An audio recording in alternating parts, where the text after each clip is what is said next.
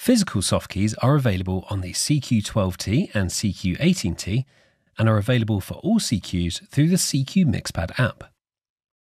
To set these up, go to the Config screen and then the Control and Network tab. Select a key at the top, then use the drop-down boxes to select the function.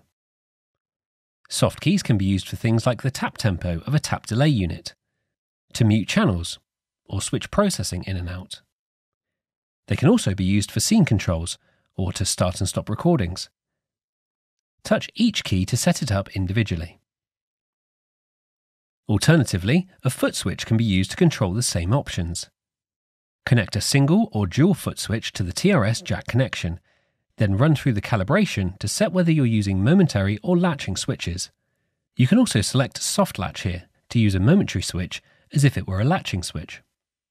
Once calibrated, just select the function in the same way as with SoftKeys.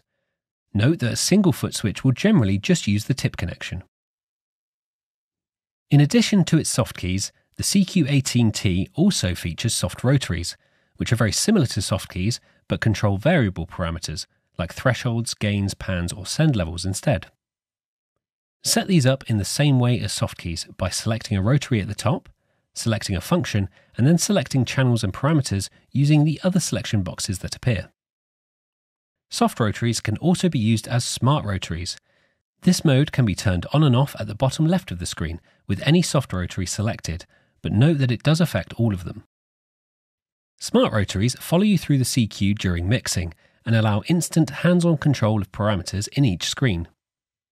In the processing bank view, we can see they're controlling gain, pan and main level for the selected channel, indicated by coloured dots on the screen that match the colour of the smart rotary LEDs.